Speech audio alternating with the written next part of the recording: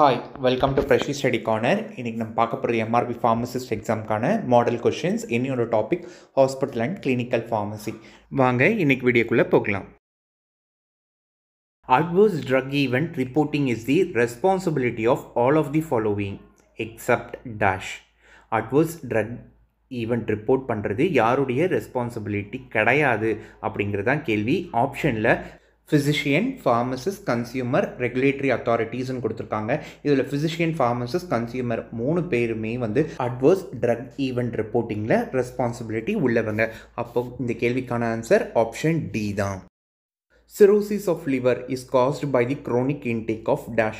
Cirrhosis of liverங்கிறது எதனால் ஏற்படுதுன்னு கேட்குறாங்க. ஆப்ஷனில் ஓபியம், ஆல்கஹால், டொபாக்கோ, கொக்கைன் இருக்குது. இதில் chronic intake of alcohol-ஆல் தான் cirrhosis of liver ஏற்படுது. Dash is known as pink eye infection. Option பாருங்கள், conjunctivitis, viral keratitis, fungal keratitis, myopia. சரியான பதில் conjunctivitis. இதை தான் pink eye-ன்னு சொல்கிறோம். Increased SGOT is an indicative of dash.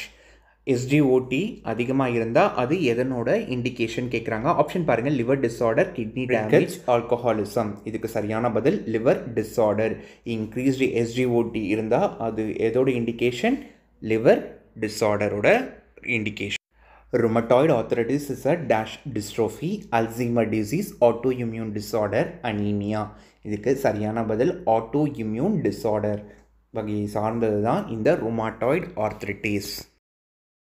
High count of WBC is an indication of dash.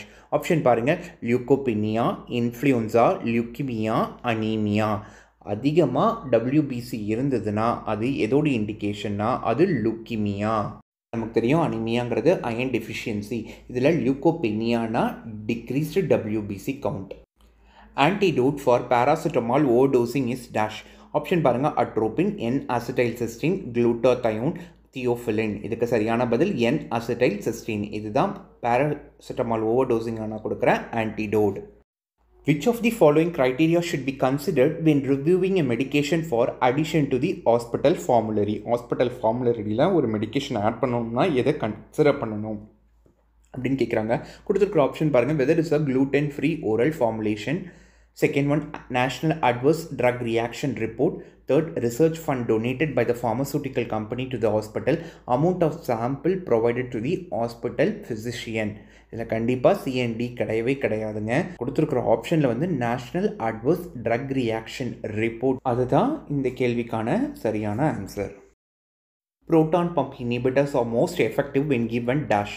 Half an hour before meals, with the meals, after prolonged fasting, along with the H2 blockers.